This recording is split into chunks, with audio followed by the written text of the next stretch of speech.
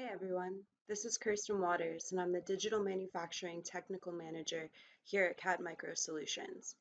Today we're going to talk about fillets on our part model and how to program those using 2.5 axis and 3 axis operations, all while inside SolidWorks CAM. So as you can see here, I have a part before me that has two fillets, one around the interior pocket and one around the exterior boss. So let's go ahead and start with our 2.5 axis toolpaths. So we're going to have to define these features interactively. And the first thing we're going to have to do is create a new mill part setup. Inside the command manager, under setup, I'm going to select mill setup, and I'll select my top face of my part to reference that. I also want to just confirm that my machining orientation is in the right direction. Everything looks good. So I'll go ahead and I'll press OK. Now we're going to start with our interior fillet. So the first thing we'll do is we'll right click that mill part setup and we'll add a new 2.5 axis feature. Because this fillet is associated with a pocket, our 2.5 axis feature type is going to have to be pocket as well. And for the first selection, I'm going to select the line directly below the end of the fillet. So this guy right here. Inside of my edge selection, I want to make sure that convert to loop is selected. Next, I'll click End Condition, and I'm going to select the top face of my part in order to define that 2.5 axis feature area. As you can see, it's now represented by this dark blue. For strategy, I want to make sure that I pick any strategy that's going to give me a contour mill toolpath. We are going to update the tool afterwards. Also, one thing to point out, I can see from my end condition that this fillet is indeed a 1/4 inch fillet from my depth. So I can go ahead and I can press OK. So we have our circular pocket feature, and next we want to create a feature so that we can cut the exterior fillet as well. So once again, I'm going to right click on mill part setup 1, select my new 2.5 axis feature, and instead of pocket, I'm going to select boss as my feature type. Once again, I want to have my edge selection convert to loop, and I'm going to select the bottom edge below that fillet.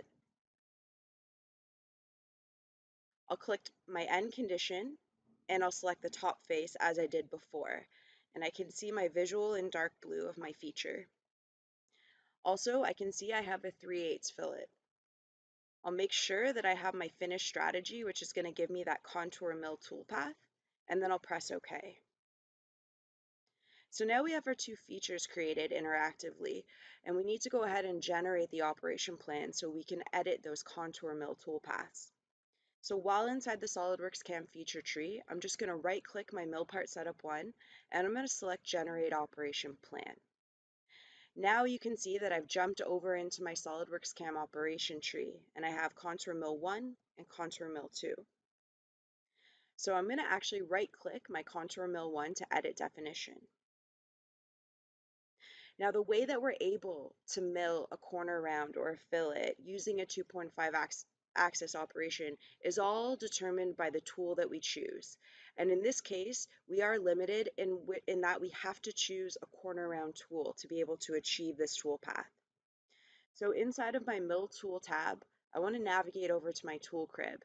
I'm going to check to see if I have any corner rounds in here, and I don't currently. So from library on the left hand side, I want to select add. From tool type, I'm going to select my corner round, and this is going to show me all of the corner round tools that I have in my default tool library. So for our first fillet, we're going to want to select our 1/4 inch corner round tool, our tool number 2. I'll press OK. Now this has added the tool into my crib, but I have to actually select it physically and then press select from the left hand side under tools to make sure that it becomes the active tool. I can see that it has become the active tool because we've now jumped back into our first tab here, and I can see corner round indicated in the top left. Now I can press OK, and we're going to go ahead and edit contour mill 2 in much the same way. We're just going to select a different sized corner round for this operation. So once again, under tool, I'm going to navigate over to tool crib. I'm going to select Add from Library on my left-hand side, and I want to find a corner round tool that's going to be able to cut that 3/8 radius. So that for me will be tool number 3. I press OK to add it into my crib, and then I select it and press Select under Tools from the left-hand side. Now that's become my active tool. I'm going to press OK. Now we have both contour mills how we want them in terms of the tool associated with these paths. I could go in and I could tweak the tool paths a little bit further for my liking, but I'll just show you quickly for the purposes of this demonstration how quickly it is to achieve this tool path. So I'm just going to generate what we have here. And if I hover over, I can see there's my corner round toolpath 1 and my corner round toolpath 2. Let's just do a quick simulation so we can see these toolpaths in action. So while inside tool mode, I'm actually going to select to the end of the next toolpath. And let's go ahead and run these.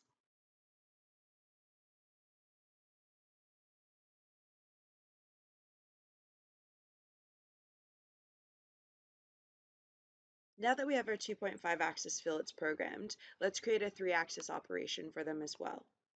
Once again, I'm going to navigate to my SolidWorks CAM feature tree.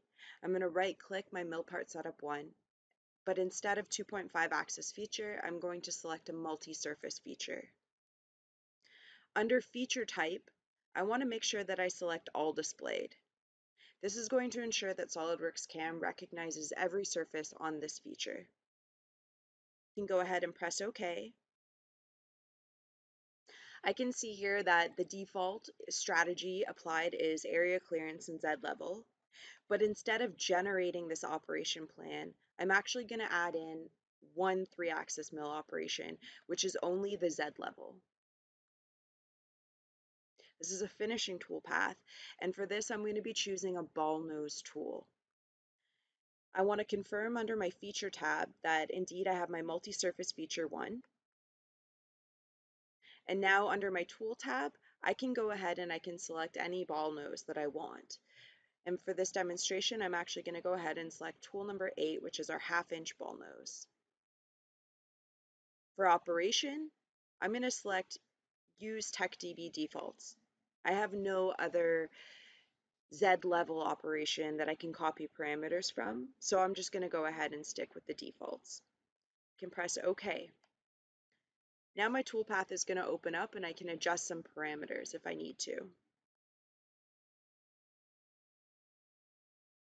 The first thing I'm going to do is preview the path to see what we have.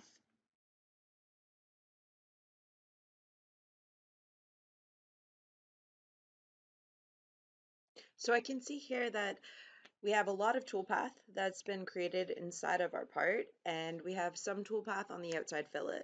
But I need to make a couple more adjustments before this toolpath is ready to run. So let's go back into our operation parameters, and inside of our limits within our Z level tab, I actually want to adjust my last cut at. I'm going to select user defined, and this is going to allow me to select a pick point, a vertex on my model in which I can say, hey, don't add any toolpath past this point. Because I know my outside fillet is larger than my interior fillet, I'm going to go ahead and I'm going to select this corner here. I can press OK, and I'm going to hit preview to see what we get.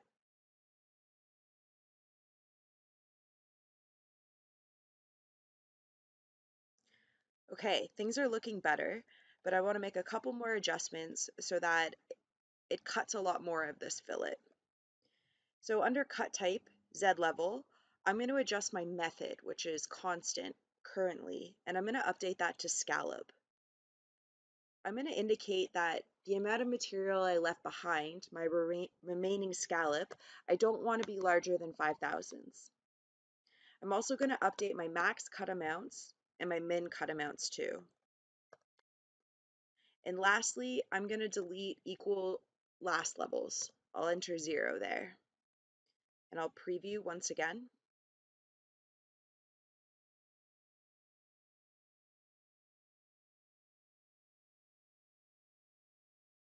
One more change, I want to indicate how far I'm going to let my tool travel past my feature.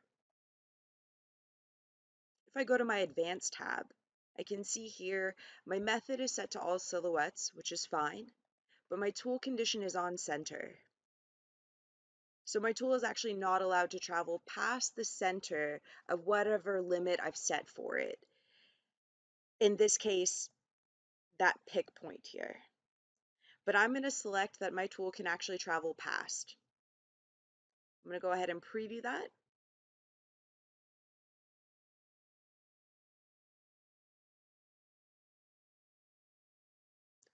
And that's looking a lot better. So I'm going to go ahead and I'm going to generate this toolpath. Last thing I'm going to do is simulate that.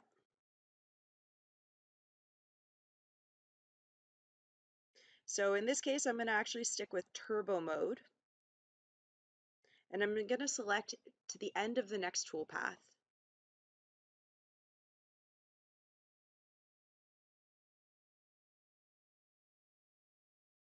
And there we go. Our internal fillet and our external fillet have both been cut using a 3-axis operation. Thanks so much for watching.